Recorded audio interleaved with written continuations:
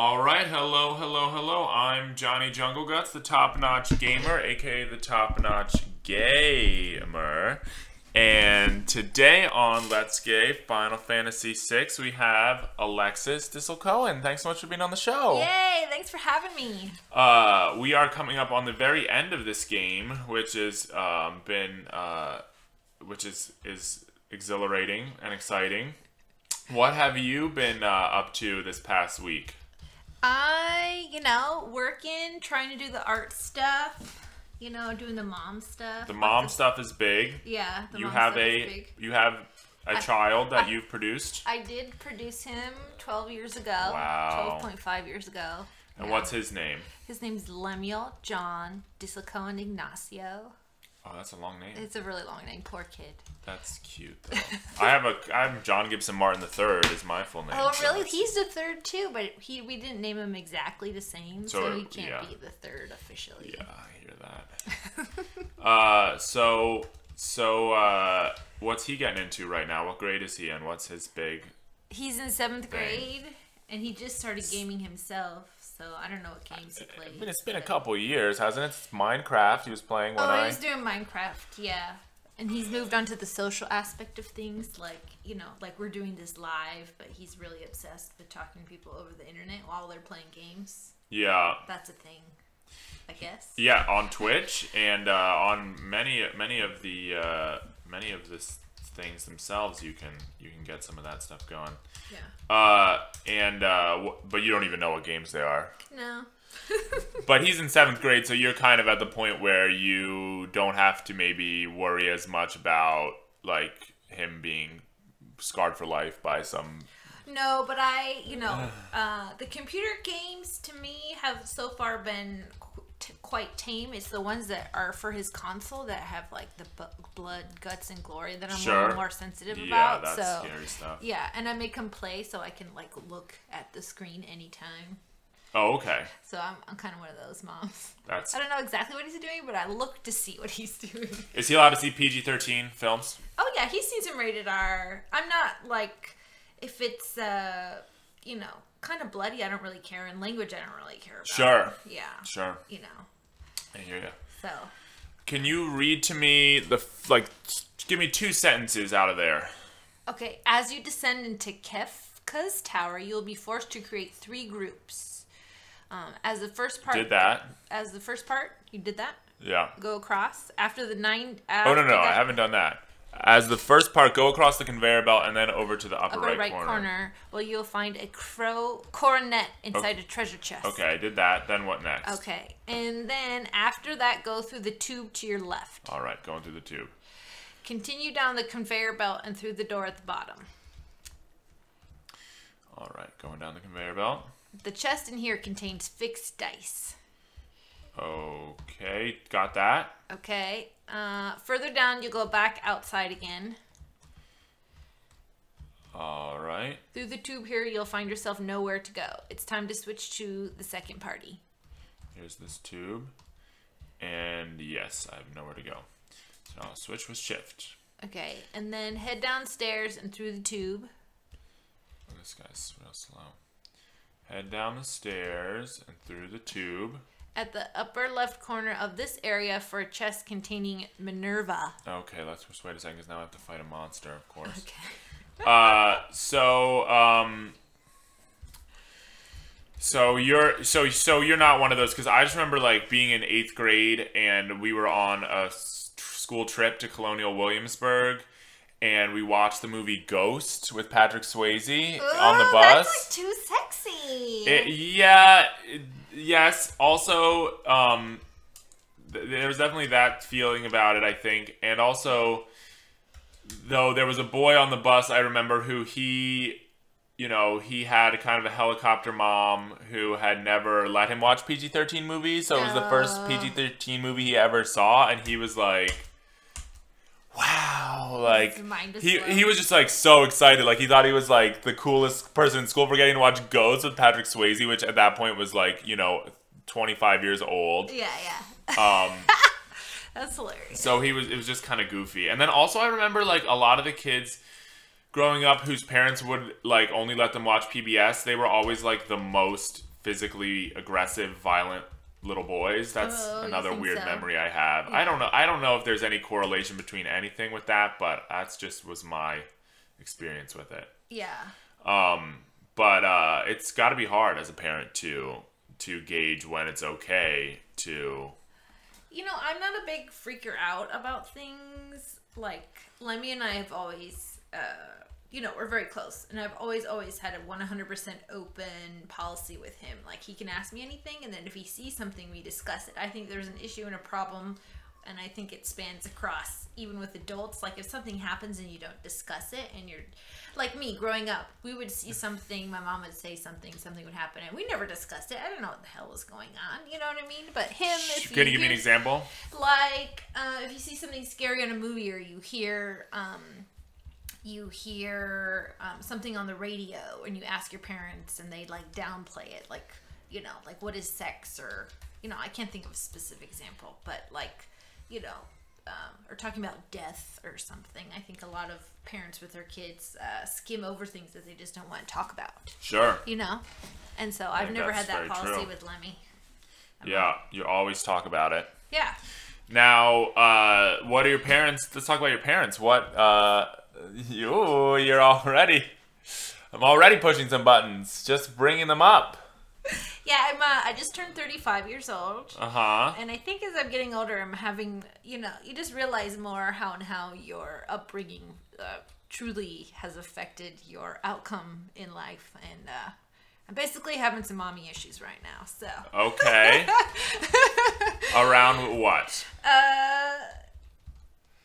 You know, I prefer not to get too into it. Well, like I'm the middle child, so okay. I've always been very much like, hey, I see your point of view, and I see your point of view. Like, let's meet in the middle. I'm the peacemaker, right? Sure. So I've always been super giving with my mom, or, you know, growing up for situations, whatever it is.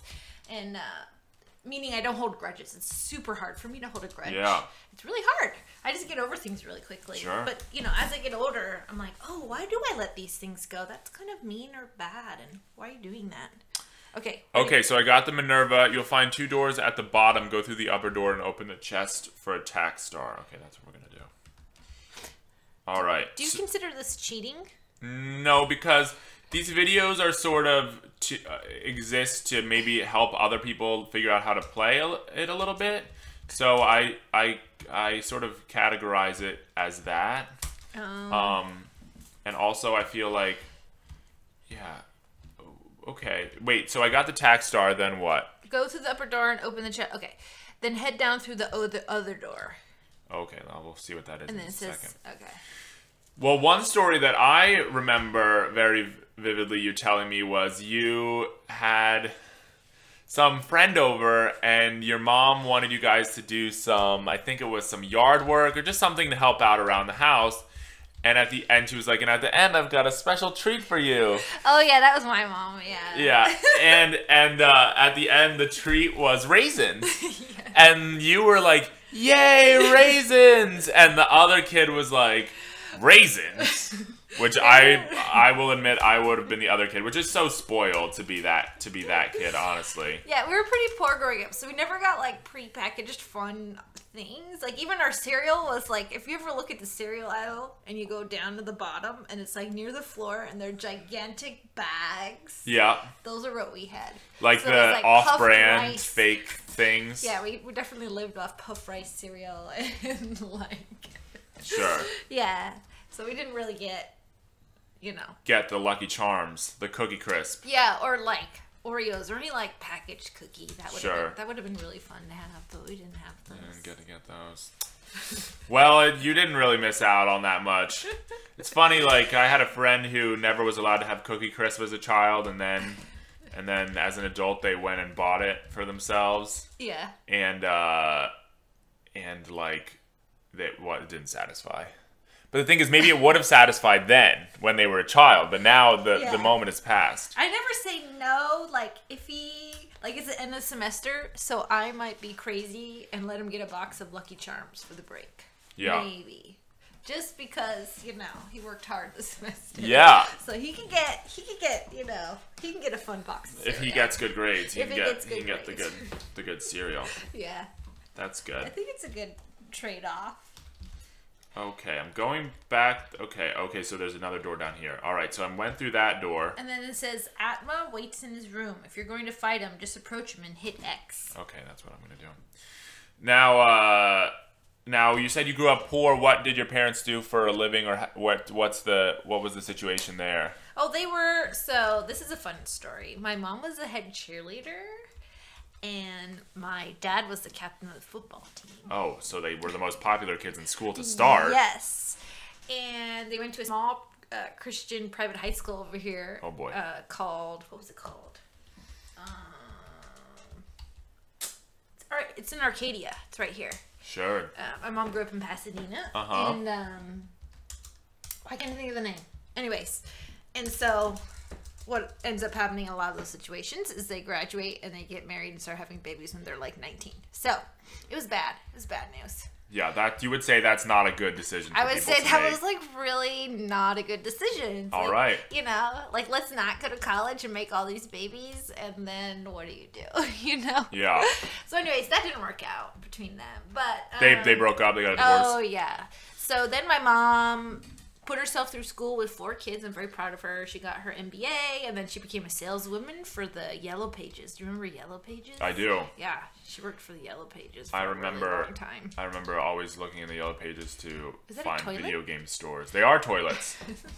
They are heavy metal, industrial, post-steampunk toilets that we're witnessing in this game. We recently did a steampunk event at the space I work out downtown, and I had to look up what a steampunk is. Does that make me totally lame? No, because steampunks are totally lame. In fact, when I talk about this game, which has specifically one character that's very, very steampunk, I refer to this game as industrial fantasy instead of steampunk because steampunk has become so absurd.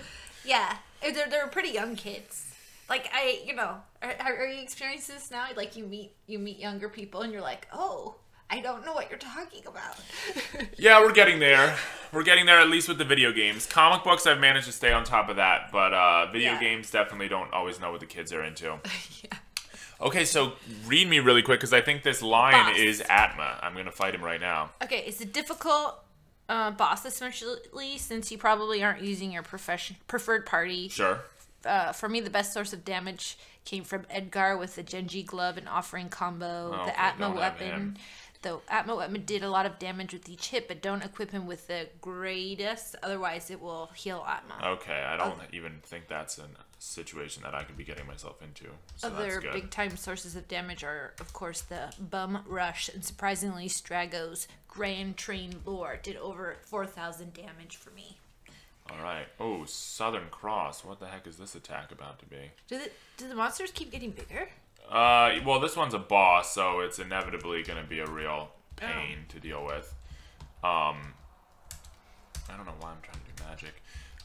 So yeah, I definitely am experiencing that a little bit. But what is a space downtown that's doing steampunk events that you're involved with? That's what I want to know. It's have you ever met Pete Galindo? He's like Samir Yamin grad school. Anyways, I met him through her. He just has a production studio downtown, and he needed a manager, so I quit Bloom because I went to New York. Oh, I didn't know that. Yeah, I went to New York for a month this summer. That's fun. Because nonprofit paid me as a person to come and help with their admin for the summer. For the summer program, which is awesome. I really want to work there. It's called Talent Agency Teen Portfolio Prep. So they help kids from the city get into art schools with like money. Like they help them, so they have professor and college level portfolio prep classes. Wow. Because a lot of the kids don't even have art in school. It sucks. That is a shame. So it's like at-risk kids. So they get them in college with art, which obviously I like that. Yeah, how could you not? I went in the summer. I quit Bloom and I went in the summer in the hopes that perhaps it would turn to a long-term thing. And of course, life never works out the way that you want it to. So I'm back. and I needed a job, and Pete said, hey, we're looking for a studio manager. So we do events and productions and stuff. It's not really my thing, but it gets by, you know. Helps me get by. And I don't have to be there during the middle of the day when there's not a gig happening. So yeah, that's cool. Yeah. Now, and you're an artist yourself. Let's not forget that. I am an artist. I have to remind myself sometimes. Let's talk about some of your work.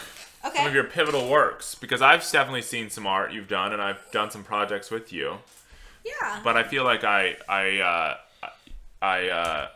the performance that I remember most vividly was one you did at the Eternal Telethon with a friend, and you were dressed up in this sort of, I think he looked very Egyptian.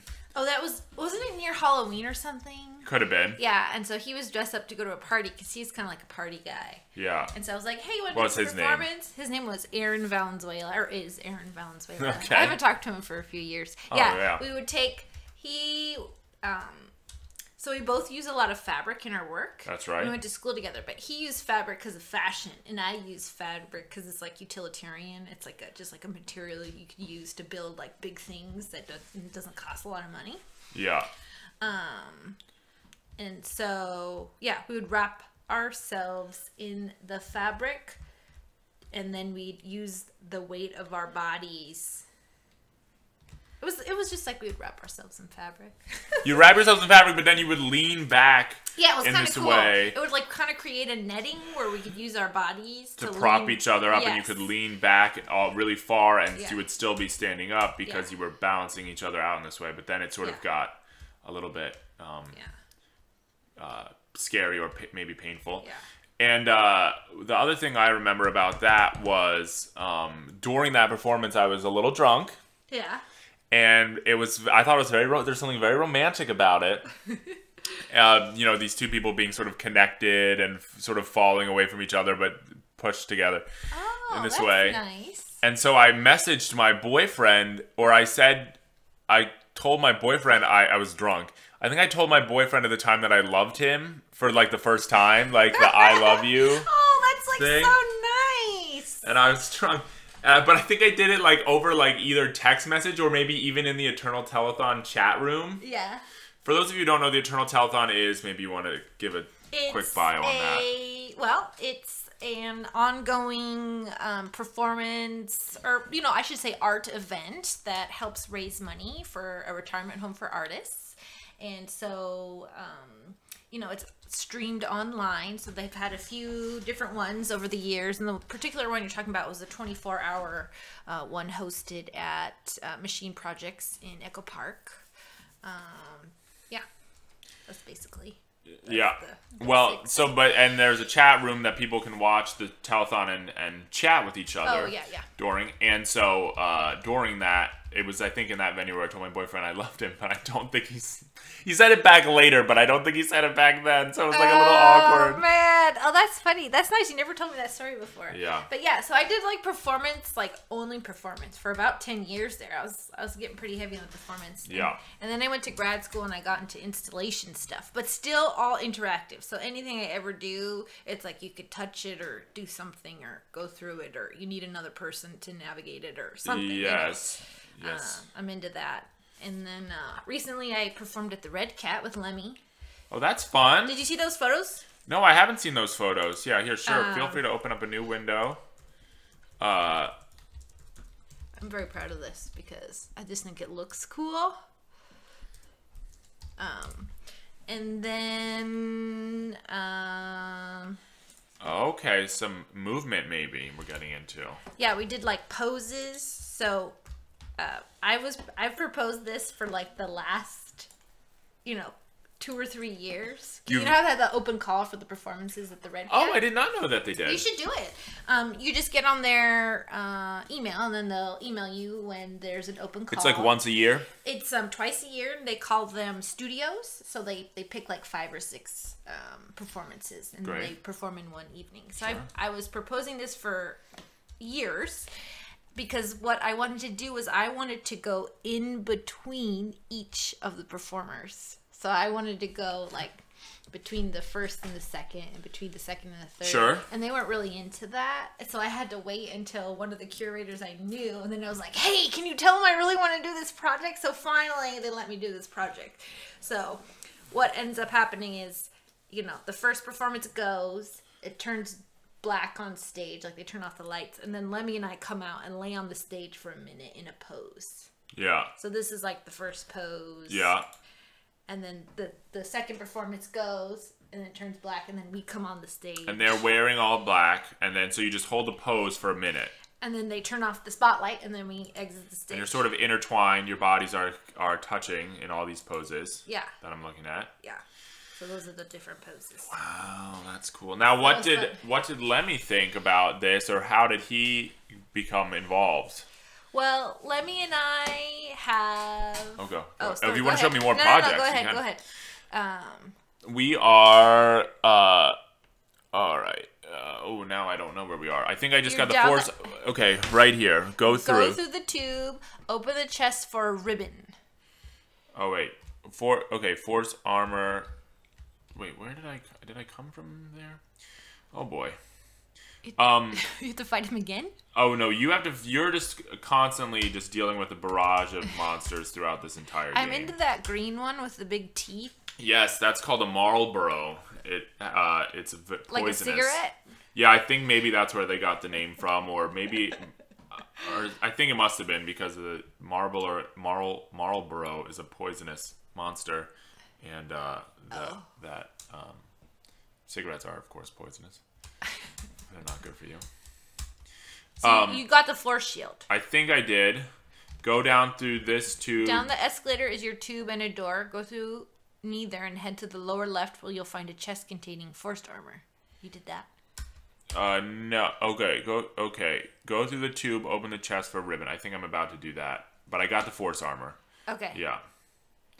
You got the force armor. All right, just a second here. Let's see if this is the one. Yeah, there it is.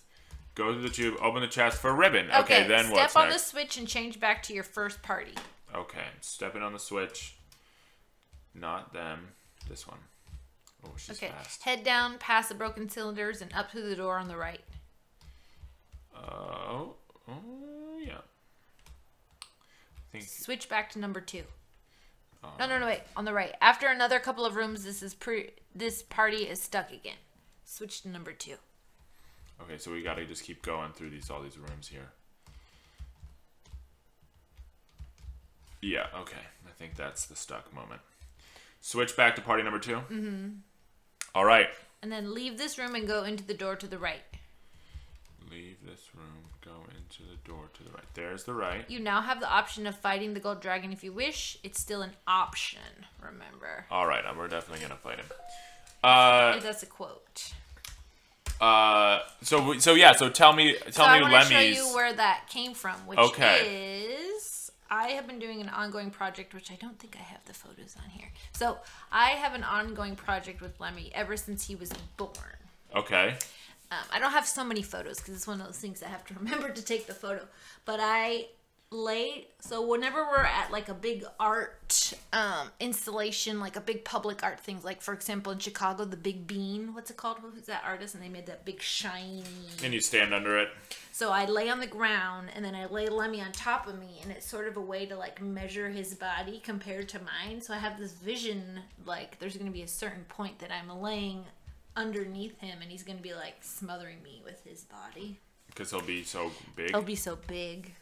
I gotcha. And so that's sort of where that came from. Yeah. Yeah. So that was the last performance I did. So he's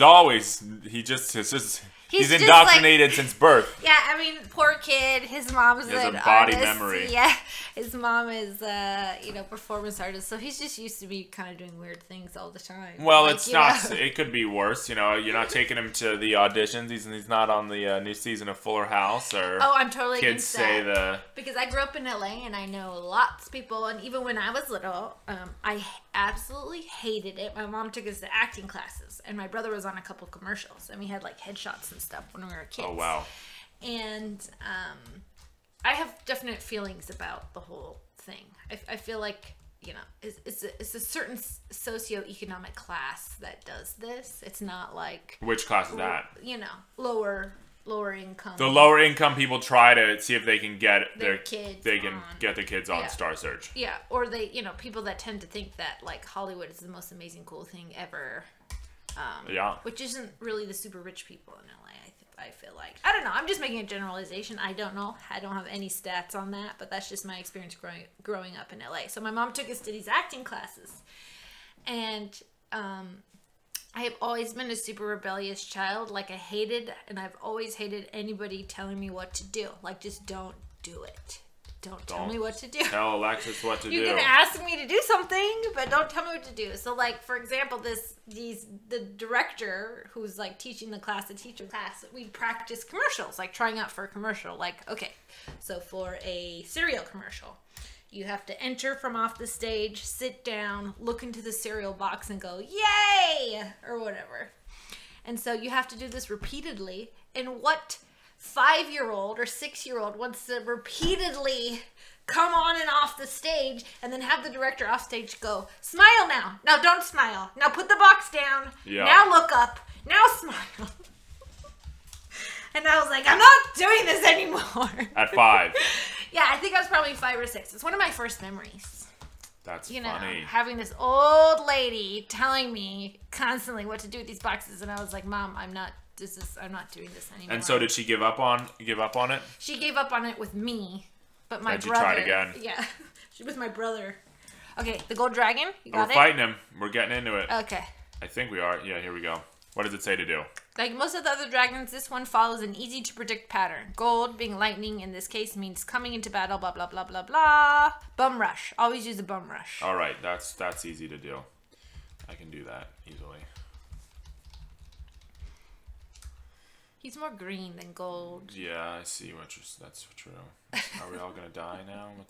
Oh, it wasn't even that good. This dragon is a pushover. It also looks like a brontosaurus, not a dragon to me. It totally looks like a brontosaurus. You think brontosauruses maybe are not real? That's something that I've heard recently. What do you mean? They like stuck other bones from other things to make it look real? It was something like where, yeah, it was something like that where, like it turned out that it was just a brachiosaurus, but they didn't find the crest, you know? Oh, that's weird. So that is weird.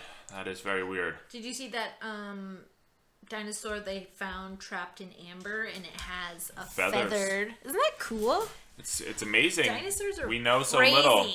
Okay, so I beat the gold dragon. So continue up, and you'll eventually be led to a switch in the upper corner. Continuing up, switch in the upper. Oh yeah, I see. We gotta just stand on the switch for now and switch to group 3. All right, stand on the switch. Gotta fight these ninjas. Ooh, she looks like a vixen. We've got a spicy lady. What else is new? I like how they illustrate like people that you fight versus you. Like you're these diminutive little creatures, little people, tiny. And then the villains are always like fully formed, muscular. Objects. So what does this say about life? What are they trying to say?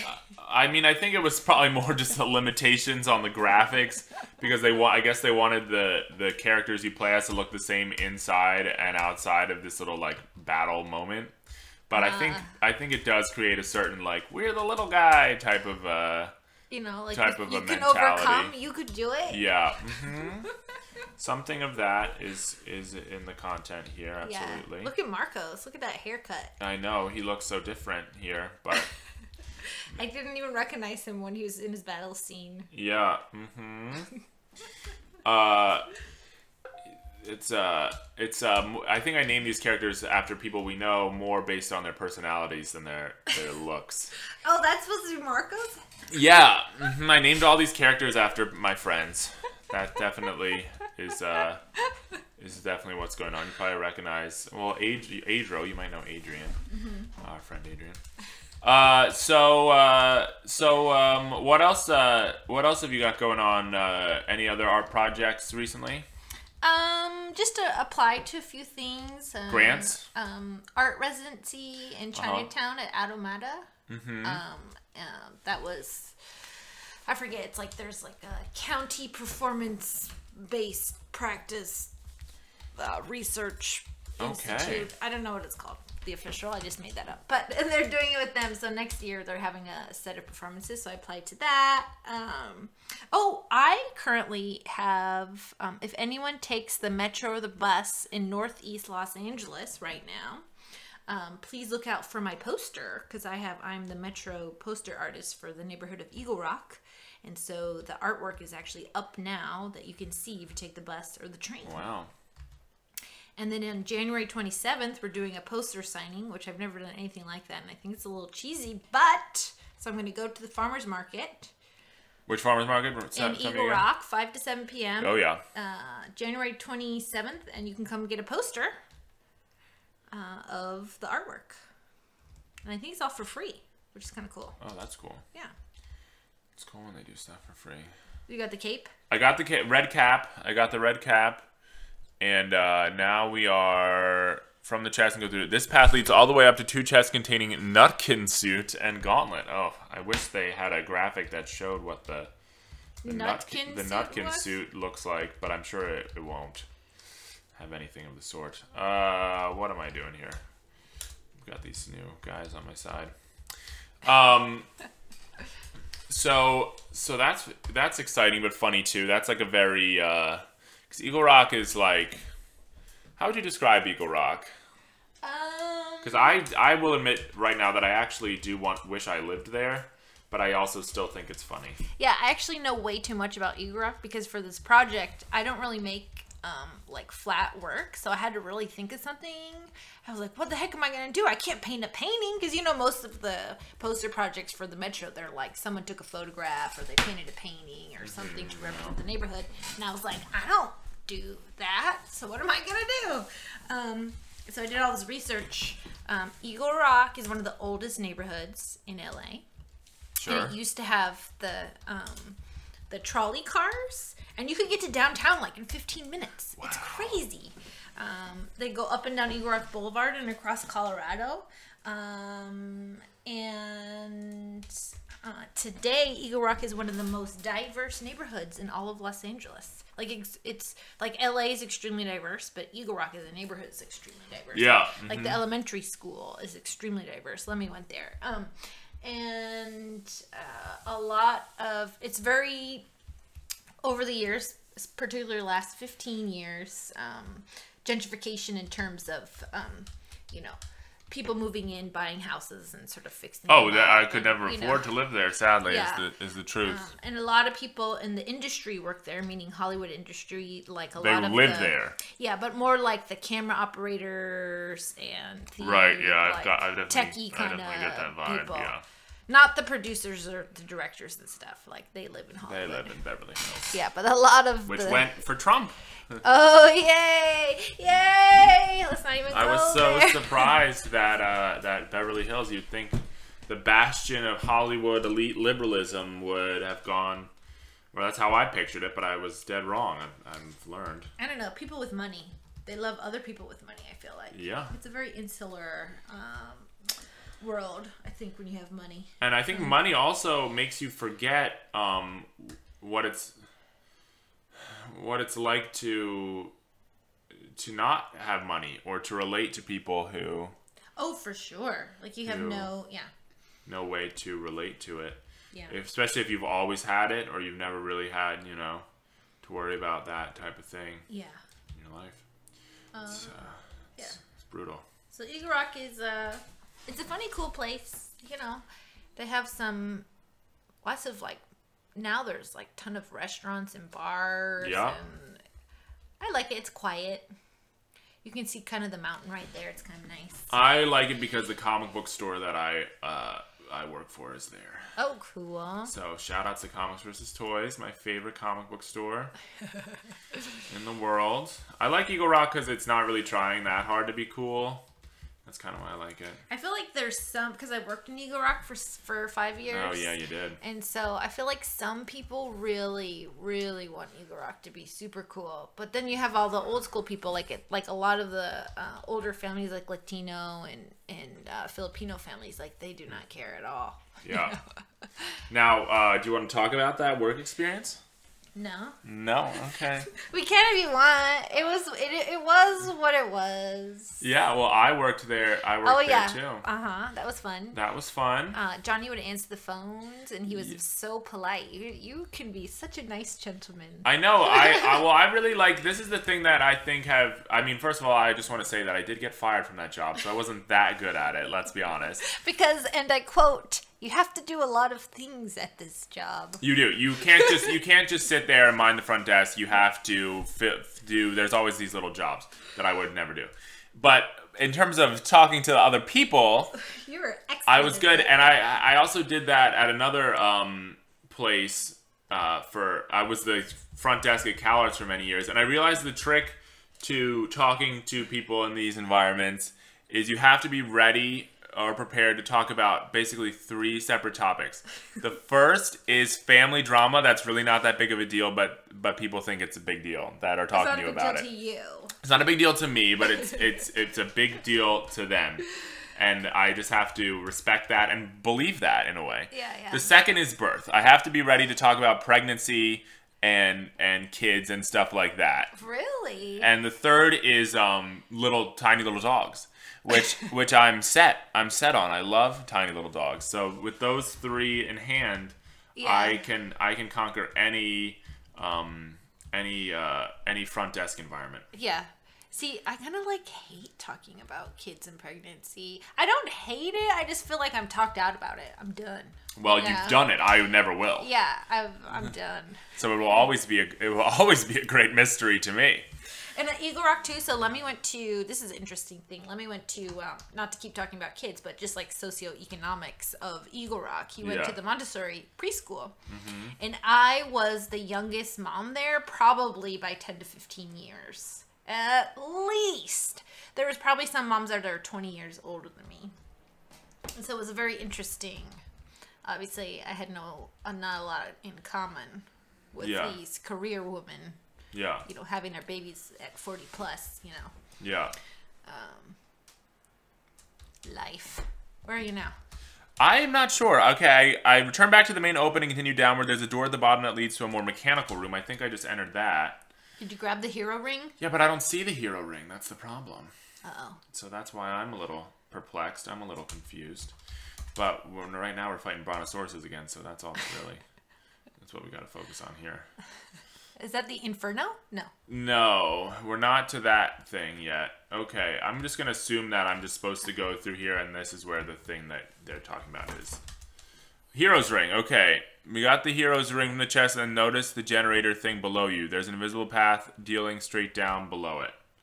Down, left, down, and right. You will get you to it. Down, left, down. Down, left, down, and right. I'll get you to it. Inside is an Aegis shield. Oh, weird. Now I feel very blocked in.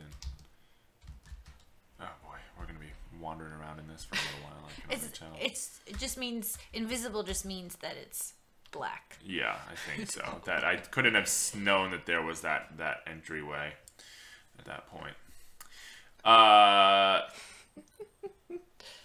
Butters is in my lap right now. Butters is you have a dog right now. Super cute. Yep, I have Miss Mellow. Uh-huh.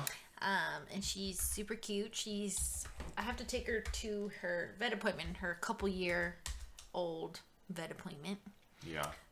But she's kind of like her physical? Her physical. But she's really soft. Like, you see how soft his fur is? Yeah. It's like super healthy fur. Her fur's like that. But I feel like a lot of little dogs don't have that. It's hard. It's a little bit, yeah. Yeah. I see where I'm supposed to be here. Okay, maybe I'm doing it better now. I think I am. Or no. Down, left, down, right? Oh, yeah. I think we're getting there. We're getting somewhere here. Okay. Okay. I've got to bring this guy back to life, though, is what I got to do. Okay. All right. Let me just see here. Don't die, please. Uh-oh. Nobody die. Okay, good. Level 5 death means that people who are levels that are multiples of 5 will die, but since I guess none of my characters are, it's not working on any of them. Oh. That's pretty good. Alright, come on, buddy. I love their dance. It's very victorious. It's their victory dance. If you could hear the music, you would hear that it was. Nice. Inside is an Aegis shield. Go back to the main part of the room and ride the conveyor belt at the very top. Yeah, I will do that. Let's do it. Okay, we got that. Let me just make sure everyone's not about to die. You gotta heal your guys sometimes in this game. Did you play video games at all as a child, or that was a big no-no?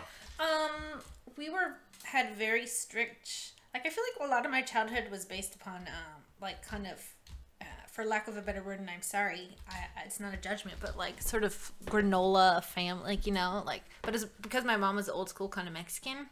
Yeah. And so we were not allowed under any circumstances to watch TV during the week. We only were allowed to watch it on Friday and Saturday. Uh-huh. And so, because we lived on a budget with a lot of things, somebody gave us a, what are those old schools? Like Atari. The first, yes, we had an Atari, and we had the controller with the wheel that turns so you could do the Pong. Yeah. Yes, that's right. Uh-huh. So we had an Atari. That's pretty good. And then at one point we got one Game Boy, and we played Mario Brothers and Tetris. But that was basically it. It's pretty good. And this was before computer online gaming was a big thing. Yeah. Before computer gaming really much of anything was. Yeah. Well, I mean, it was, but it was like more for like really nerdy people because a lot of it was like completely text oriented. Well, you couldn't go online. I mean, like, there was no internet. That's what it was really before. It was like the internet kind of. Yeah. And at some point, you will also have worked for a Latina magazine, right? Oh, Mariposa magazine. Yeah. Right now, it's online. Well, it was a magazine started by my mother, and it was like told inspirational stories of Latinas that overcame obstacles in their life. That's an important thing to have. And you know, it's more like a feel good kind of story. So now let's talk about this. I don't know if you have a strong opinion on this, but there's a lot of stuff going on. I sense with Spanish and people saying Latina and Latino and Latinx. What are your thoughts on all that? So it's just like any form of or category of identity. So you should probably, if someone asks you to identify them as a certain way, that you should respect that. There you go. But personally, I grew up with kind of an old school conservative mother, so like Hispanic is totally fine to use, but some people get offended by that, but she's not offended by that. So I grew up with Hispanic and Latino. And then I went to college, and now I'm Chicana, so it's very confusing. That was a more collegiate identity. Yeah, I like Chicano because it you know, there's a whole theory behind it. But basically, essentially, it just means like you're of mixed heritage. Like even being Mexican, you're like Spanish and indigenous. That's and then right. You come to America, and then you have like this American version of being Mexican. So it's, you know. Yeah, and I think a lot of people. I've definitely messed this up with a lot of the language because I think growing up for me, I grew up in New Jersey. There was not a big Chicano or Latino population of any kind.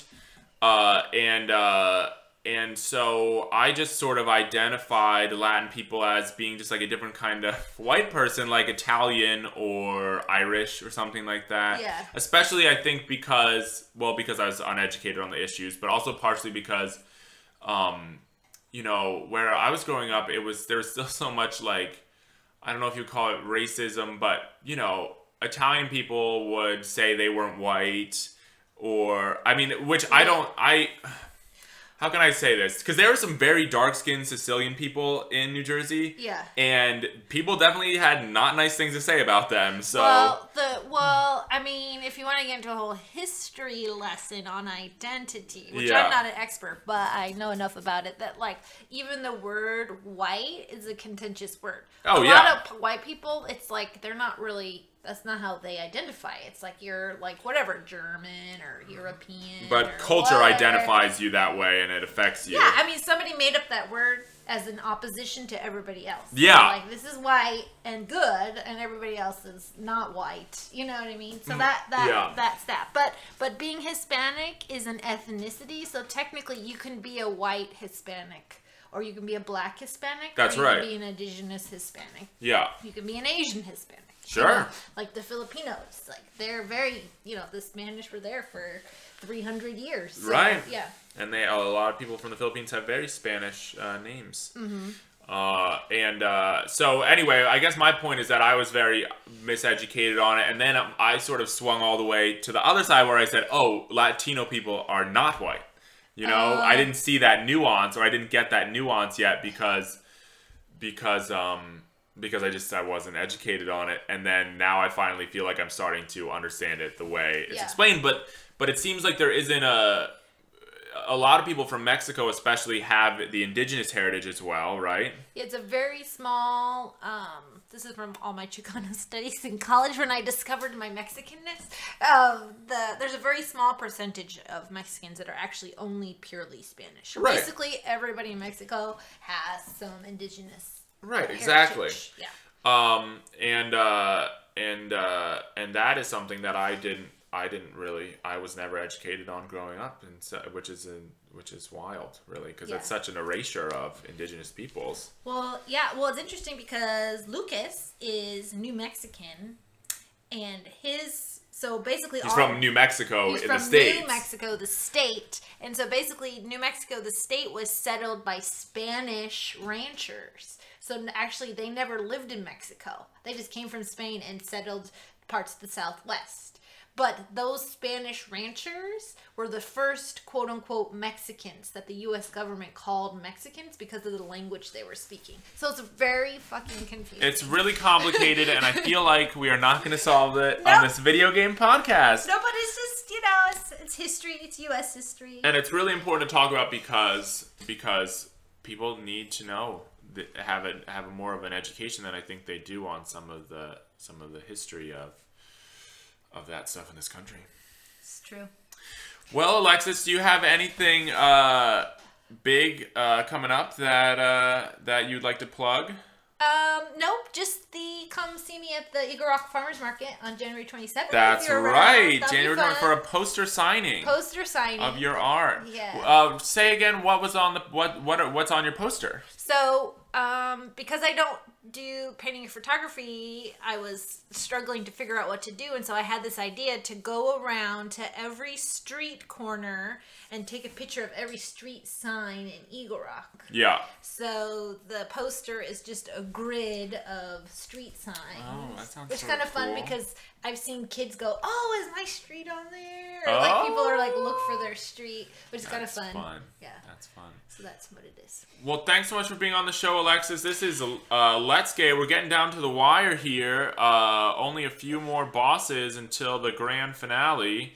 I think there's a secret dungeon that I might try to do, but I don't know if I have time before the big final episode that I think is going to happen to Human Resources, or it could happen right here in January. But thank you so much for being on the show. Thank you.